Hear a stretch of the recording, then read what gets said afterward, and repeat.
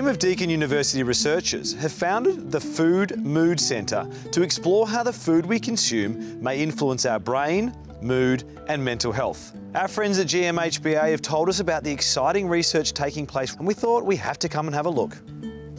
Felice Jacka is leading the charge when it comes to this groundbreaking research, and she's going to chat to us about exactly how we're just at the tip of the iceberg in understanding how food and what we eat can affect our mental health. We wanted to provide the general public with a really a decent evidence-based portal for finding out about nutrition and its link to mental and brain health. So I was really interested to see that whilst in the broader field of medicine there was a very extensive evidence base about the importance of nutrition to health, but there was nothing like that in mental health. So I decided to do my PhD looking at that. And so basically what I did was collected survey data from this large population-based survey of women in this area. We know that it's very representative of the wider Australian population. And we looked in detail at their diets, their habitual diets. Okay, so what do you eat? And then of course we also had very good information on their mental health. And then we also looked at data about other really important variables that could explain both diet and mental health.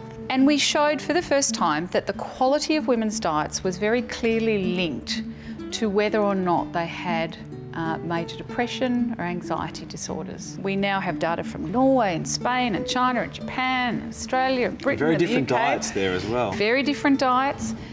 Every time we see that the quality of people's diets is linked to whether or not they have depression in particular, but also their risk for it. Now this is important because in psychiatry we haven't had new treatments for depression for many decades. Poor diet is now the leading risk factor for early death across the globe. So a poor diet is one that doesn't have enough of these sorts of things. So, you know, your whole grains, fruits and vegetables, nuts and seeds.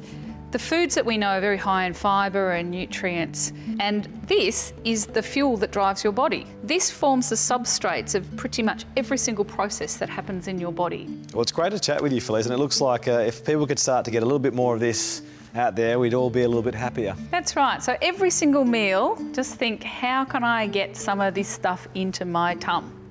Or my children's. Yes.